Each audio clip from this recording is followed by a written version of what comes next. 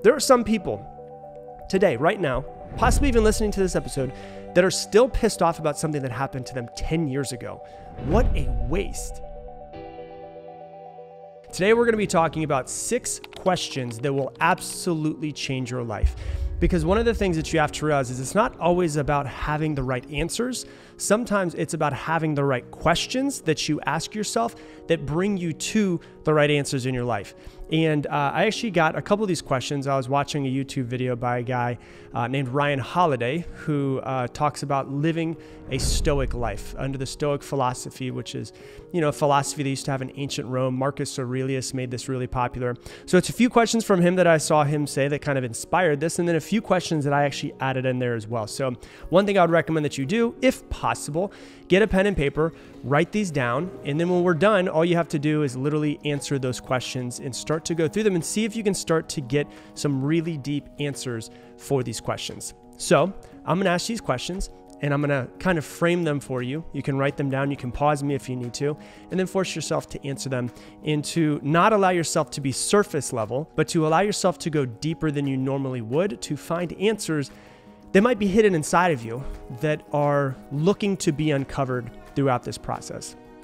The first question that I want you to ask yourself is this: who am I spending time with? So there's a phrase, a quote that says, "Show me who you spend time with, and I will tell you who you are." Show me who you spend time with, and I'll tell you who you are. I don't even need to know who you are, see you, or anything, but if you were to show me the top 5 people that you spend the most time with, the top 10 people who you spend the most time with, and I were to look at them, talk to them, interview them, all of that stuff, I could get a pretty good idea of who you are, where you are in your life, what you're doing well with, what you're struggling with, but also what direction you're heading in your life as well. It's like you've heard me say many times, the 5 people that you spend the most time with, you average them together, you're going to become those people. If you spend time with 5 alcoholics, you're probably going to be the 6th alcoholic. If you spend time with 5 millionaires, you're probably going to become the 6th millionaire. And so that's why if you look at people who are, if you look at the people that you spend the most time with, there's a pretty good chance if you put them all together, you think the same way as them, you are heading the same direction as them, your body is probably very similar to them. If you hang out with, if you're overweight and you just start hanging out around 5 people who are extremely fit, you are going to start to become more fit. Now, you might not be as fit of the people who are extremely fit, but you will become more fit simply from being around them, and they are going to hold you to a higher standard.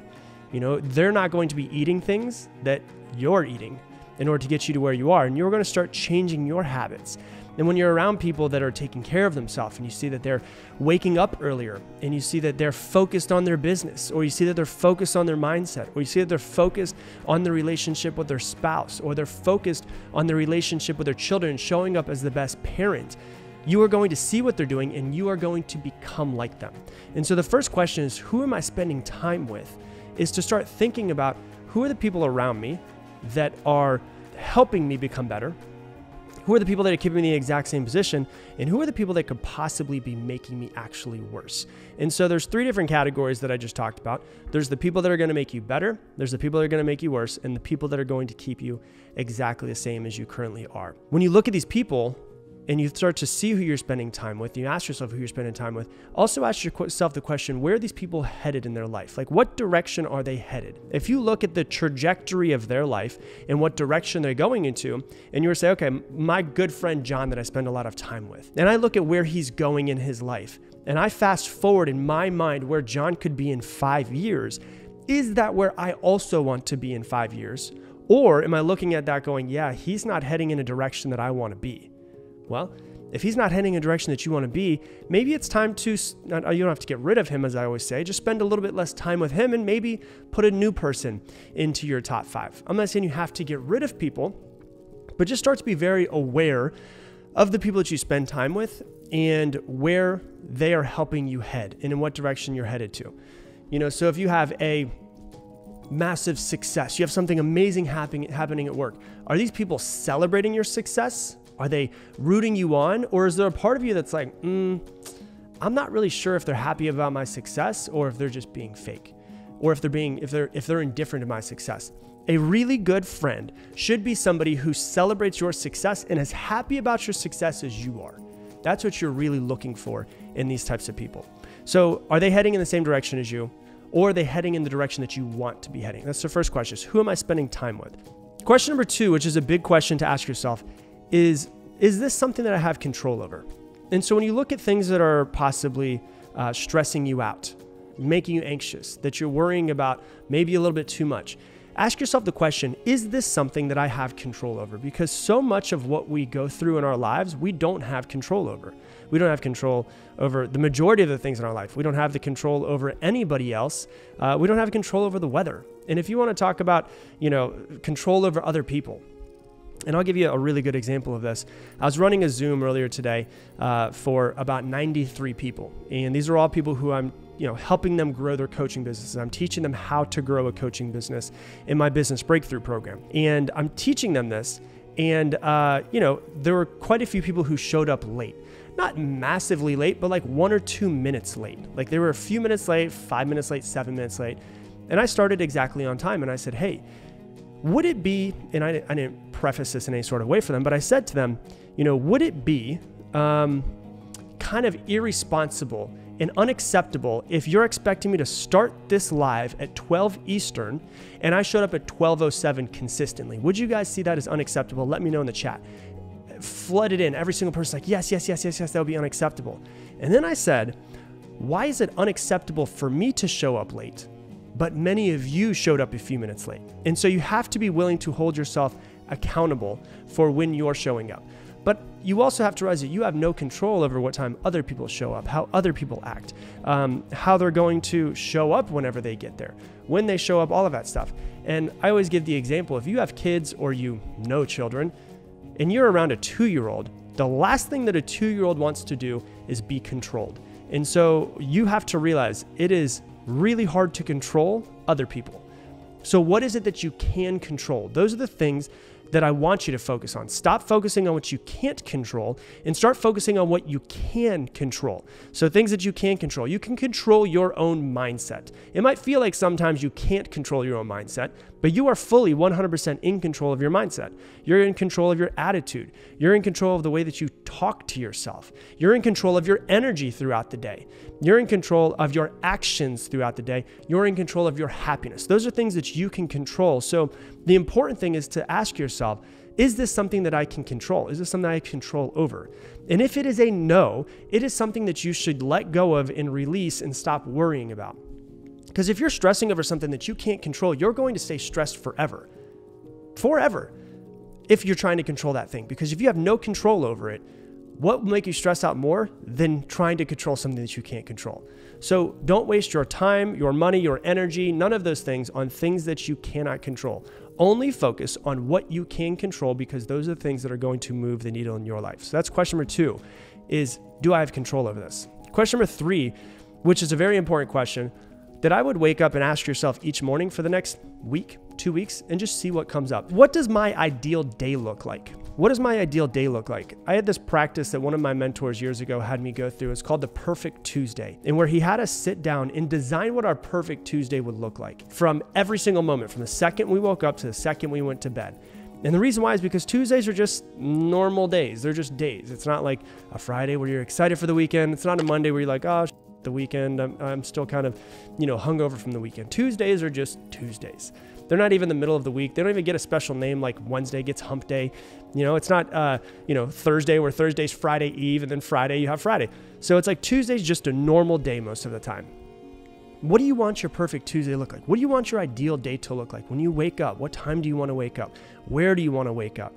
What do you want your morning routine to look like? Do you want to wake up in the morning? What do you want to eat? Who do you want to spend your time with? What do you want to do in your business or in the job that you have or the career that you have or the children that you spend time with? What do you want to do in all of the morning? Plan out your entire morning and what you want that to look like. And then you start to shift into the noon to afternoon time. What do you want that to look like? What do you want to be eating? Do you want to be eating with other people? Who are those people that you want to be eating with? Like, what do you want this ideal day to look like? What do you want the afternoon to look like? What do you want the evening to look like? Dinner. What type of dinner do you want to have? What type of food do you want to be eating? Who do you want to be eating dinner with? After dinner, what do you want that to look like? Do you want to be spending time with your family, with the cell phone away, with Netflix away, with the iPads away, with all of that? Do you want to spend time with just your family? Do you not have a family yet? Maybe you want to spend your time on your own personal growth or building your business. What does your ideal day look like? If you don't know what your ideal day looks like, it's going to be really hard to build into that ideal day. And so the third question that will help you grow is, what do I want my ideal day to look like? Question number 4 is, what am I missing out on by choosing to worry or be afraid? What am I missing out on by choosing to worry or be afraid? Notice I use the word choosing, because worrying and being afraid is a choice. It might not always feel like a choice, but if you're worrying, you're allowing yourself, you are choosing to stay in that state. You are choosing, whether you realize it or not, to focus on those things that are causing you worry. And if you've been listening to me long enough, you realize the statistics. I say it all the time. Psychologists found that about 85% of the stuff that you worry about never even actually happens. 85% of what you worry about never happens. So if you're focusing on those things, that means 85% of the stuff that you spend your energy, your mental and physical energy worrying about never actually happens. Imagine what could happen if you replaced that mental energy that you have been choosing to work and waste on just worrying and being afraid and whatever it is that you're focusing on. Imagine if you took those things that don't happen and you were to focus on things that you do have control over, that you can do, and stop wasting your energy and your mental capacity on those things that you have no control over. So what am I choosing to worry about or to be afraid of? That's question number 4. Once again, you can pause me at any time.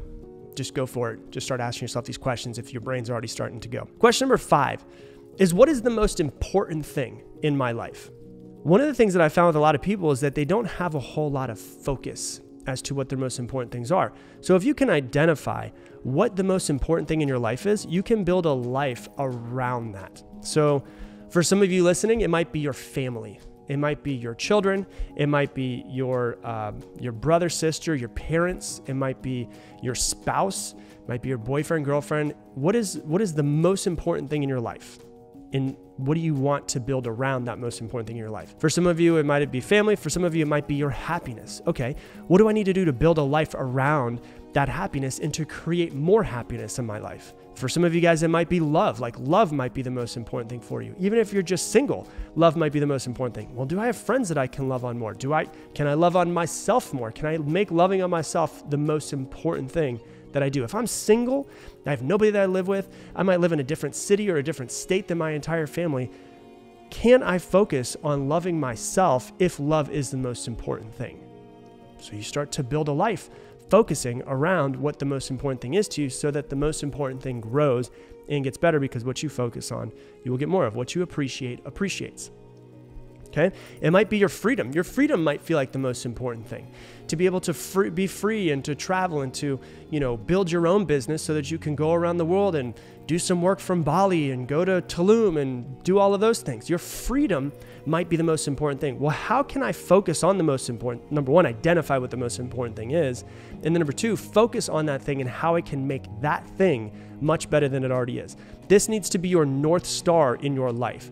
And what I mean by North Star is that if I'm heading towards the North Star, you're heading in that direction no matter what. So if I'm like, hey, this is the number one thing in my life, I'm heading towards that direction of this North Star in everything that I do at all points in time, it might have to move and shift, and there might be detours, and there might be, a path might change a little bit, but the actual direction of where I'm heading never changes. So that becomes your North Star. What is your North Star in your life? You have to know what your North Star is. You have to know what you're standing for, because if you don't stand for anything, you're going to fall. If you don't stand for something, you're going to fall for anything.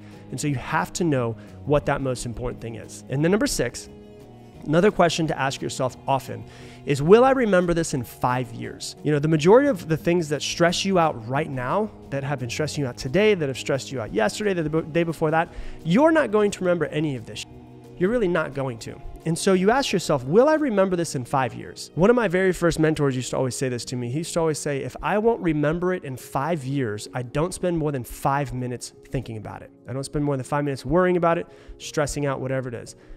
Life is up and down. It's crazy. It's all over the place. It's beautiful. It's tragic. It's a lot of different things. And so if it's something that you won't remember in 5 years, don't spend more than 5 minutes freaking out about it. But if you want to, if something stressful comes up, if you get bad news, Give yourself 5 minutes if you want to. You can scream, you can throw things, you can throw pillows, you can break things. Whatever it is that you want to do, you give yourself 5 minutes to freak the hell out about that thing. After that 5 minutes is up, set a timer on your phone. After that 5 minutes is up, you move on and you go on and you do something different with your life and you stop worrying about the things that don't matter. And you go, all right, if I'm not going to remember this conversation with this person that said this thing that I didn't enjoy in 5 years, I'm not going to spend more than 5 minutes on this thing. Because if it's not going to be remembered in 5 years, is it really even worth the 5 minutes in the first place? And so the question is, will I remember this in the next 5 years? If you can't remember it, if it doesn't seem like something that's going to be, a big life-changing event that you're going to remember in 5 years, spending more than 5 minutes is a waste of your time. It's a waste of your energy. You don't get time back. You don't get the energy back throughout the day. So focus on, all right, I'm going to give myself 5 minutes to freak out about this. And then what I'm going to do is I'm going to start focusing on those things that are the most important to me.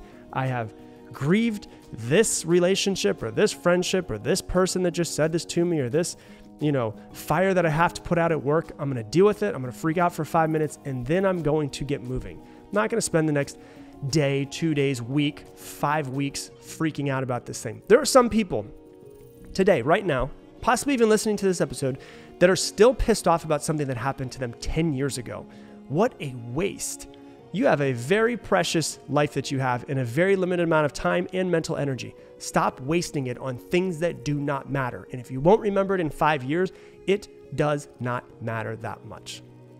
Hey, thanks so much for watching this video. If you want to learn even more about mastering your mind, click right here and watch this video as well. If you do this, it will change your life. It'll make you feel like a completely different person. Please, please, please try this out.